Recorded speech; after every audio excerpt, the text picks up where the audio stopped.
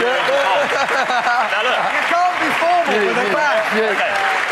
Now, this is a chance for you to prove that you're not just some useless, manufactured, dopey boy band. Well, we are. No, you're not. Well, let's find out, because we know that you knew we were going to ask you to do this, and that you've probably already worked up a song, haven't you? We haven't at all. No. Promise. Just to make absolutely sure you can't cheat, and to be honest, to bugger you up completely, we've invented some rules. Yeah. So there are 3 words that you can't use in writing your song. And they are love, baby, and heart. But there's more, because there are 3 words that you must use. And they are sofa, administration,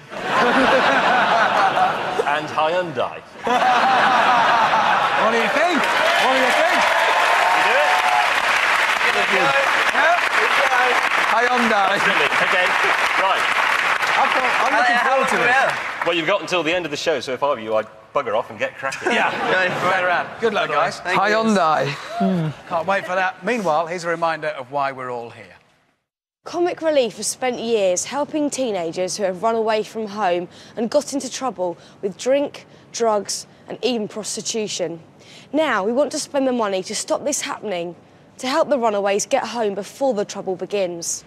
Concern is growing for a 13-year-old girl from Milton Keynes who's gone missing. Christy J. Mahoney disappeared last Friday night. Every day I used to think, is she going to come home? Will she come back in one piece?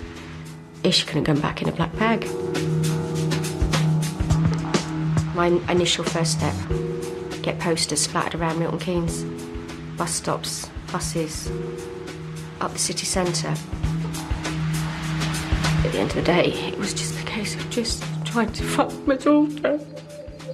Children who run away can find it hard to ring home for all sorts of reasons, but they are in real danger.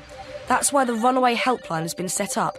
It's for under 18s, it's confidential, and the operators understand what both children and parents are going through. Do you want to tell me what happened, why you left? They can help find children a safe place to stay and can help them get back in touch with their families.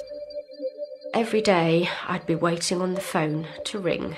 Every day was an agonising 24 hours. After 3 long weeks, Christy J made the most important